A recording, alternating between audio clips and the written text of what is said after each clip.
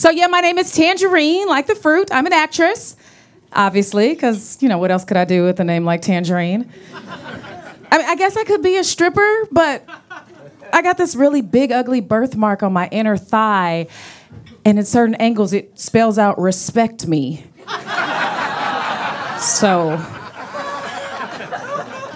pretty much the only thing that kept me off the pole.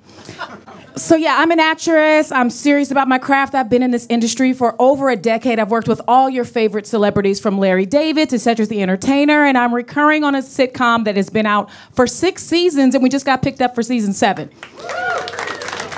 Yeah. Thanks for the claps. None of that shit matters because I still had to be introduced tonight. I mean, I see how you guys are looking at me. You're looking at me like, bitch, I ain't never seen you in nothing. I thought this was Celebrity Drop-In Tuesdays. Who's that bitch? Quite frankly, I'm hurt. I mean, I thought for sure somebody was going to ask me for a selfie when I got here or something, like maybe sign your napkin, sir, anything. I mean, don't you guys recognize me? Remember the show Wanda at Large?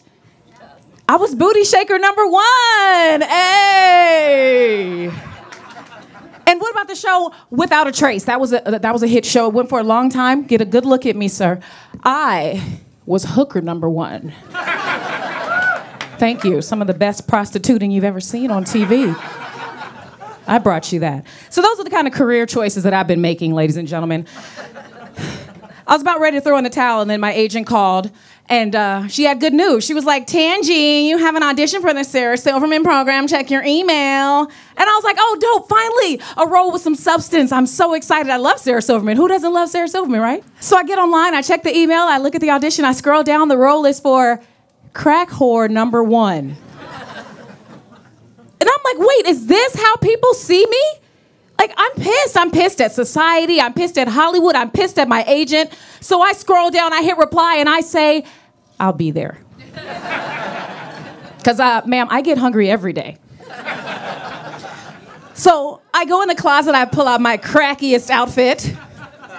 That's the booty shorts, that's the big wife beater, no bra, so my nipples can just be free.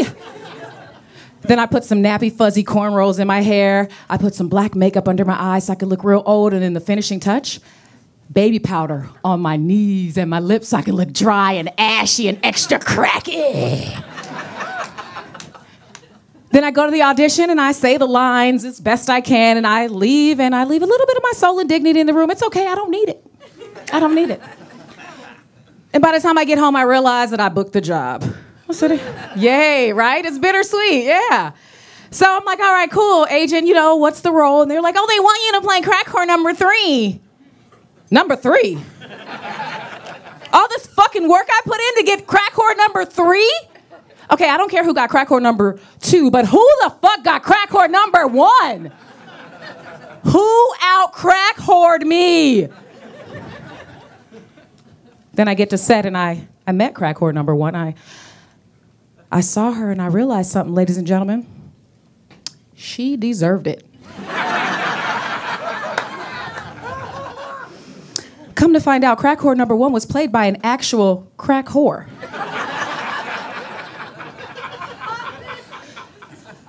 I saw her hit the pipe right before we started rehearsal. And I was like, oh, she's method. She's method actress. It's like, oh, okay.